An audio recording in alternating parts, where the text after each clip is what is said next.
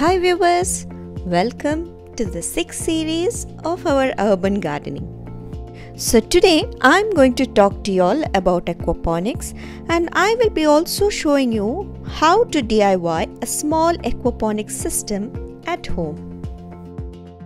Aquaponics refers to a combined system of raising fish with hydroponic system in a symbiotic environment. So if you haven't watched my video on hydroponic system, please do watch it. I will be leaving the link in the description box below. In every aquaponic system, there is a cycle happening. Fish produces waste which contains ammonia. Then the microorganism in it converts ammonia to nitrate, which is then used by the plants. Then when the plants absorb these nitrates, it gives clean alterated water for the fish, and the cycle repeats. Now let's see how to DIY a small aquaponic system at home.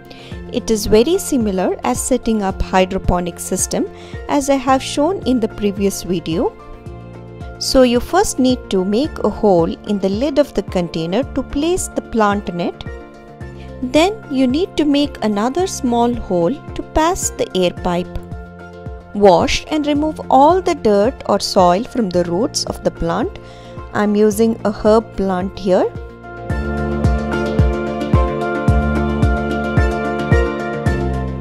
Insert the net through the lid and add some clay balls.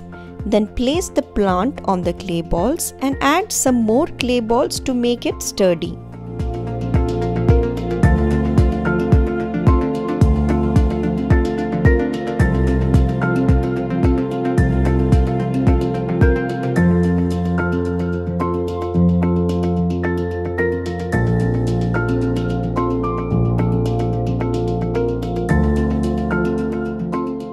The next step is to add water until the brim of the container.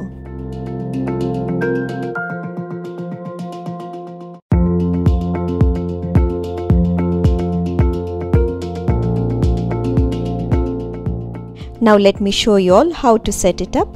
I have arranged it on top of my refrigerator. First, I made a platform to place the air pump.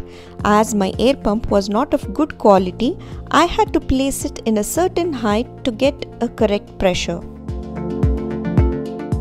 The air pump is connected to the wall, which will help us to adjust the flow of the air. Then it is again connected to a T-shaped connector, as you see here. I had to use 5 connectors for 5 containers.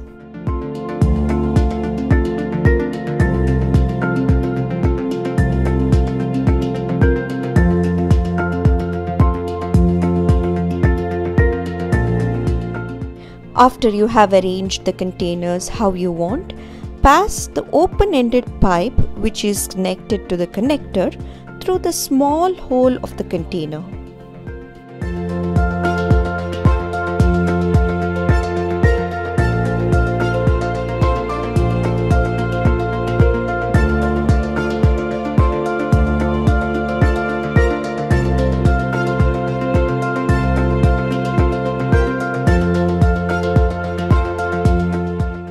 Now plug the air pump to the power and make sure that the air flows equally to all containers.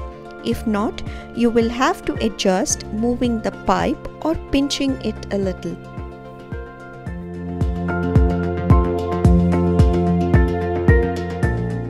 So now, as it is partially ready, you will have to leave it for a week for all the chlorine to bubble out before you add the fish. After a week, you can see the roots have started growing out of the net. Now it's time to add the fish.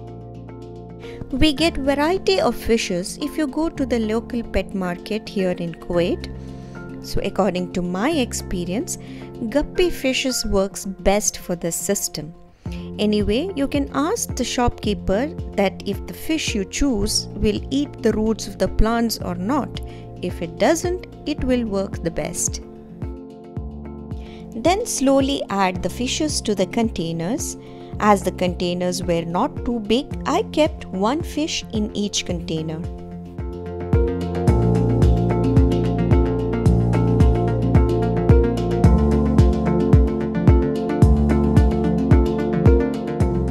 So now the simple DIY aquaponics system is ready.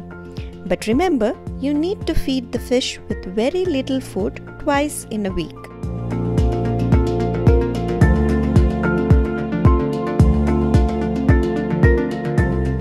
Last year, I had goldfish in this system. It looked very cute, but gradually it started destroying the roots.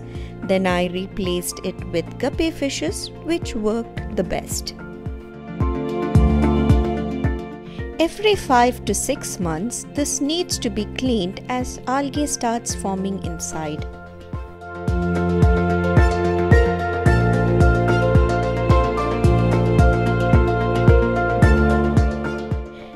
Transfer the fish to another container and replace the aquaponics container with fresh tap water.